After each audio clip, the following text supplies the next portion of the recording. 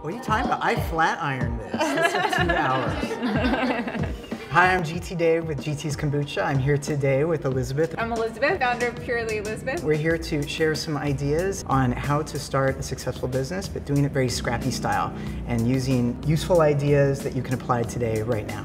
You know, when I first started my company, you didn't have Instagram. I didn't have Instagram. I barely had internet. I literally knew nothing and had nothing. I feel that actually saved me because it forced me to be scrappy. And you're forced to be more creative. You don't have to spend a lot of money to make a big impact. And I think if you stay on a specific path of keeping things simple, you don't need to conquer the world overnight.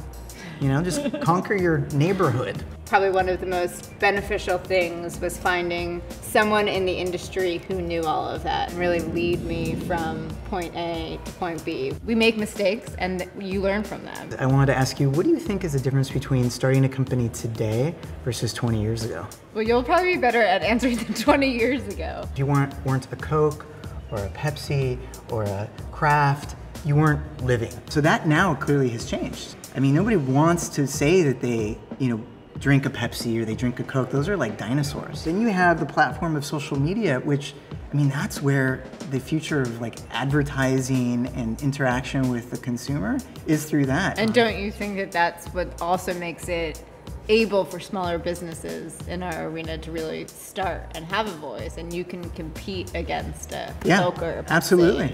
Craft it in the right way. You will tap into an audience of hundreds of thousands, if not millions, and you couldn't do that 20 years ago. No. Yeah.